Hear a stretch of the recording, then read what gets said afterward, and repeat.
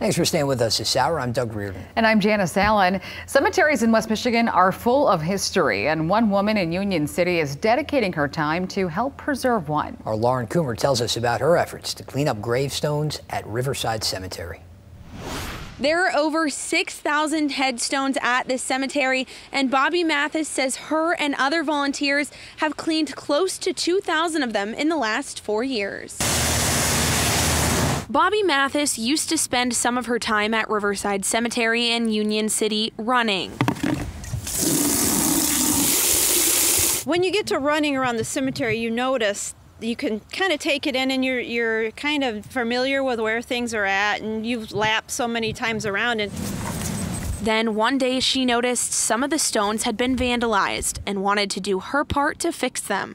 And everything kind of collided with the vandalism. I said, well, now I feel like that something needs to be done.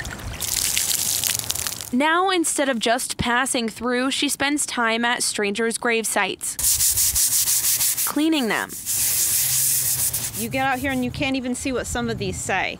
They've been lost to history for years, hundreds of years, and the cleaning has just made all the difference in the world. And she's not the only one. She started a group back in 2017 called Saving Graves, and other local volunteers have joined in to help. You get caught up in it, I guess. You just get, so you make such a dramatic difference. That cleaning makes such a dramatic difference from on an unreadable stone to all of a sudden you have this history. In addition to cleaning the stones, Mathis is getting to know the people's backgrounds and will eventually publish a book detailing who they were. Every cemetery, everybody has a story. And when you start digging into the stories, that's when the people start coming to life, and you get to know those individuals and what they've accomplished, or how hard of a worker they were, or what they were about. Mathis says if you or someone you know is planning to go out to a cemetery to clean headstones, she encourages you educate yourself before going to do so, as well as to get permission from the cemetery.